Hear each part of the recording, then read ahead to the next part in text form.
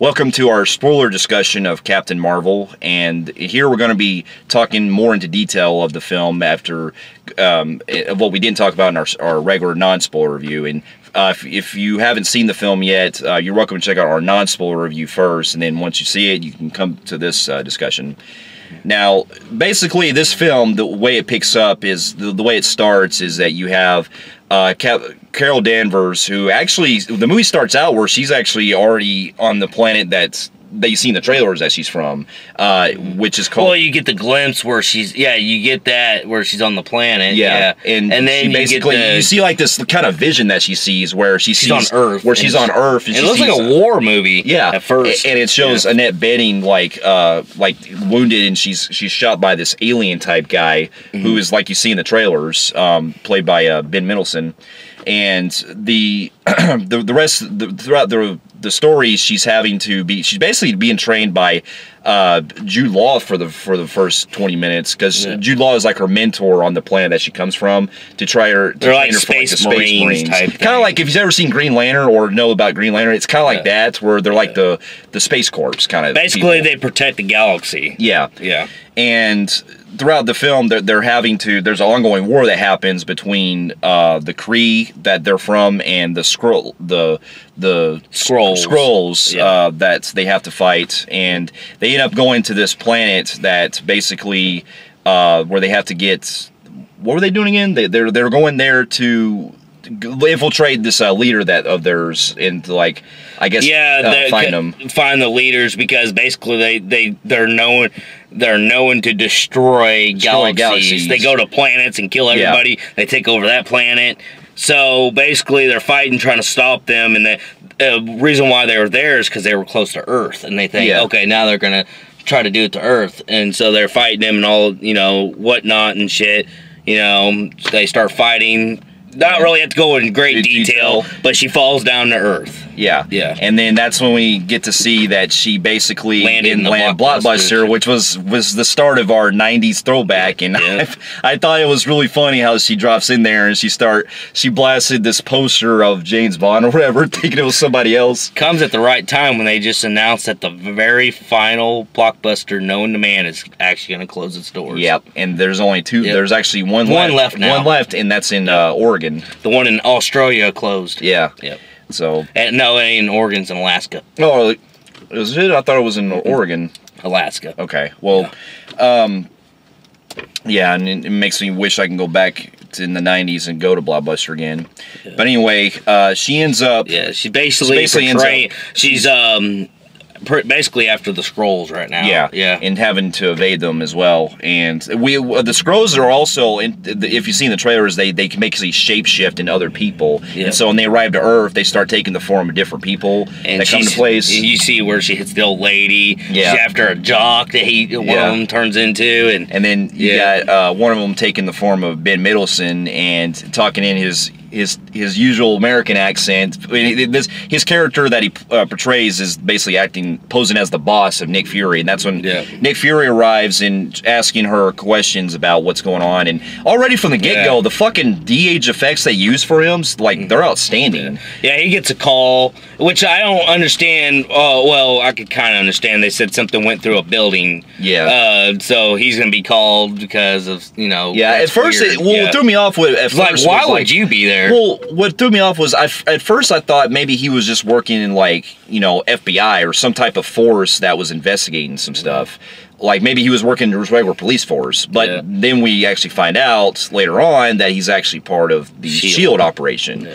So we didn't really get much of backstory in that, which was disappointing, because this movie is where we get to see all the backstory of Nick Fury, because we never really get that hardly, because we get to see what happens to the eye and all that stuff. We'll get to that later. But we didn't really get... He's already a SHIELD now, so it's like, man, so we don't get like a mixture of both of y'all's background. That's what I'm saying. Because that would have been clever if he was just a cop who had this thought, I want to create a thing called SHIELD. That's what I'm saying. That would have been interesting. Yeah. If he was a regular cop, I could see him do that, because it would have made sense for him to show up like that out of the blue. But anyway, he ends up trying to, get information out of her, and she tells him about these weird Skrull people that have come there, and then they get attacked by them, and from people trying to them trying to go after Captain Marvel, and she ends up going on the run. And basically, throughout the rest of the story, she's going to look for the Doctor that she sees in her visions, who's played by Anna Bening, because she's having visions of like this woman who gave her the powers, and she gets glimpses of her past after the Skrulls took her, and then she went to Earth. Yeah. And then so she went to Earth to recover her past as well. Yeah.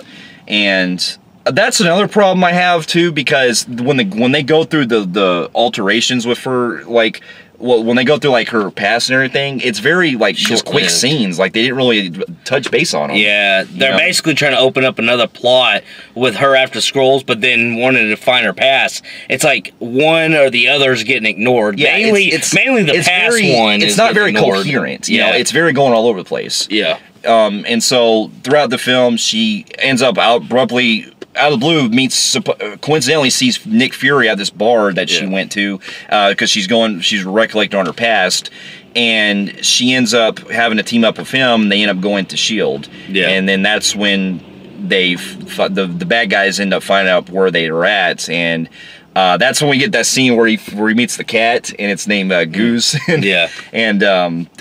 And throughout the rest of the film, they have to basically continue to look for that Doctor. And then throughout the story, she ends up finding another person of her past she's taken to, and it's this one girl that she was... There was a backstory where she was flying a plane when they crashed, and then there was another girl with her, and it was like her best friend. Yeah. And that girl, I forgot how they contacted her. Contacted her. Well, she saw her, I think it was in that picture, or it was, I forgot. It was... Yeah, there was a thing that happened like at this Area 51 looking thing. Yeah. Where they're trying to look for the Doctor there, and then they end up getting like backstabbed, and they end up had to break out of that place. Yeah, that's right. Yeah, well anyways, they find out where her best friend is, and something to do with investigating, they go and they find out there was another girl, so they contact her, and it comes to find out that's her best friend, and that's when we get the Skrulls show up. Yeah, and then there's a twist right here where the Skrulls are actually good. Yeah, and not bad. They're actually saying that we are not the bad ones. You're killing all our people. They're killing all our people and they want to steal your energy and all that stuff. And then it ends up, they end up showing proof like through like the records out of the box when the day of the plane crash. Yeah. They were able to hear like the woman who's doing that shit to her brain, and then fucking Jude Law and all them are bad. Yeah, and that's probably the only good thing. Yeah, that's one of the things that I like they took a spin on, because if you notice in the trailers, they hardly even fucking promote Jude Law as the like who his character is. Like, because I just thought from the get go that he was just basically the typical mentor type that was trainer and stuff. Kind of like Captain America. Yeah, or not Captain America, but Wonder Woman. Yeah, had a mentor. Yeah. Yeah, and so that's what it reminded me of, and it turns out that he's the bad guy the whole time. So I like that they took a spin on it, because later on in the film they have to work with the Skrulls now to try to get back the Tesseract, and they discover that if you remember, the Tesseract was from the Avengers. Yep. That's what actually that's one of the stones they used to bring in Thanos. Yep. And the Tesseract they actually find at this space station, and that's when we actually discover too that the Skrulls are actually they have refugees that were there too. Yeah, and you actually feel bad for the guy. Yeah, like I thought that was one of the few emotional parts that got to me. Yeah, where his family and all that's hiding, and you find out that these gnat-looking creatures are actually good, and then you come to find out Jude Law's working with the Roman, if you remember from Guardians of the Galaxy. Yeah, I thought that was pretty cool. Which is Thanos' people. Yeah, because they also have that other guy that was in Guardians of the Galaxy, the Digimon Hanzo guy. I can't pronounce his name, but that guy, if you remember him, that guy worked for Ronan in Guardians of the Galaxy. Yeah. And so that was cool that they made an appearance with him, and then them tying into that. Yeah. And basically, they have to end up escaping after Jude Law's character shows up, and that's when we have that all-out battle that takes place, where it's set to Just a Girl by No Doubt, which I thought was kind of a weird vibe, but I get the 90s feel they were going for. There's 90 things, like I want to explain a little bit more on this one. There's 90 themes in this film, but sometimes it does feel forced. Yeah. Like the Nirvana thing did not fit in that scene. Yeah, it really did not fit that scene. Yeah, it doesn't really make sense. Because the song they played with Just a Girl, I get why they chose that song. Yeah. Because, you know, she's a woman and it's about herself, basically. Yeah. But it's just, there's certain references that they do throughout the film that make 90s that are just there, you know, just for nostalgic. The only problem that really hurts this film is basically what we can just go ahead and finish the story. Basically, she's now, like, she's on invulnerability mode. Oh, Jude Law captures her and captures them because they tricked them on that ship. Yeah. Basically, she's able... Suddenly, just like, oh, this whole entire time you could have done that. Like, you know how those movies where they get the superhero where they metaphor some kind of like. Where she had like this weird, she had like this implant. No. I'm saying like how every superhero film, like a lot of them are doing that, like where the girl has like says, like gains momentum, and says like some dumb shit like, I'm trying to think how to say it. Kind of like how she goes, I've had my hands tied all my life. Now I'm going to let them free. I'm like, so you could have just said that metaphor shit to yourself and then boom, you're that powerful. I get that's my problem. Yeah, I get the progression they want to do with her to try to get her past back and everything, but the way that it comes off, it feels like very conventional and very something that could be done so fucking earlier in the film that it kind of makes it very, in a way, very kind of a little bit anticlimactic. Yeah, because when she becomes this, when she could have done it from the start, kind of pointless from the rest of it. I don't see how she was able to, if they can take away her powers, I don't understand how, like, she was able to override them in 2 seconds anyways. Yeah. That makes the vulnerability gone. That's what I'm saying. Yeah. And then after that, like we mentioned, our non-spoiler, she's just unstoppable at this point. Yeah, she starts like going, like taking them out. Like the Romans, she killed them in like 2 seconds. Yeah. She went through their damn ship. I'm like, motherfucker. I know. I'm like, Thanos is fucked. Yeah, you don't even need Thanos. I mean, if she can handle all this shit. No, this is what it needs to do. In-game, the credits, you know, like the movie's about to start, and then show her picture and it's over with. Yeah. If they have to give her a vulnerability somewhere. They need to, because knowing that Thanos is the strongest guy, there's no fucking way that she can take him on. That's going to make Thanos look like a if they write Thanos that bad in this one, I'm going to be pissed. Yeah. Because really, you got to create some vulnerability. No offense to her, no superhero should have all the powers. Yeah. That's bullshit. Yeah. But really, it makes the movie kind of... I get why, because in the comments they said, well, we got to save her for last because she's too damn powerful. Yeah. I get that, but...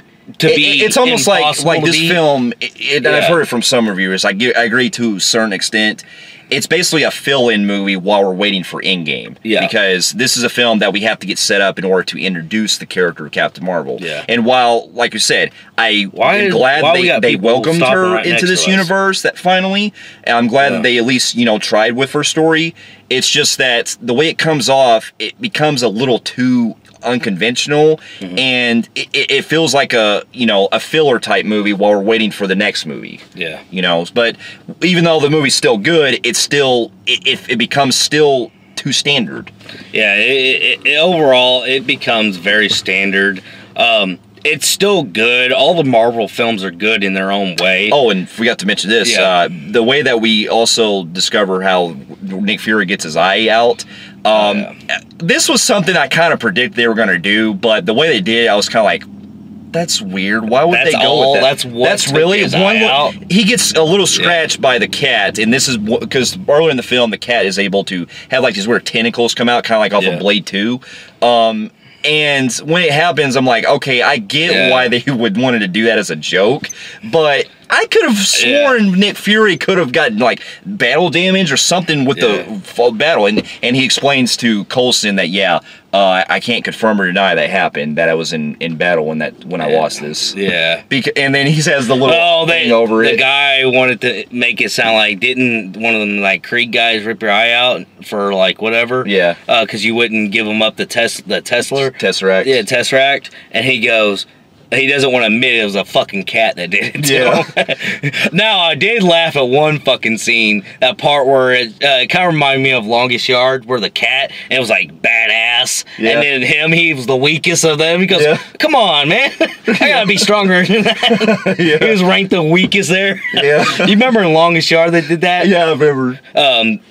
Some like weak person got a 5-star, and then Chris Rock got like half a star. And he's like, "Come on, I gotta kill somebody to get my rep up." That's what it reminded me of. Yeah. The comedy in the film. The comedy is pretty great. Yeah. And then in the end, it's also we revealed that basically she gets her outfit based on because earlier in the film we discover her past, that she also had a relationship with her friends and her friend's daughter, and her daughter gives her the idea for a new suit that she wears, which I thought was cool. And then basically in the end she has to end up leaving to go after the next people after she sends Jude Law back to the planet where they came from, and to send a message that they're going after him. So the planet. So it's assumed that she's going after Ronan, basically hinting the corrupt government and stuff. And also like it possibly tie into Guardians of the Galaxy, because Ronan's crew show up in that film later.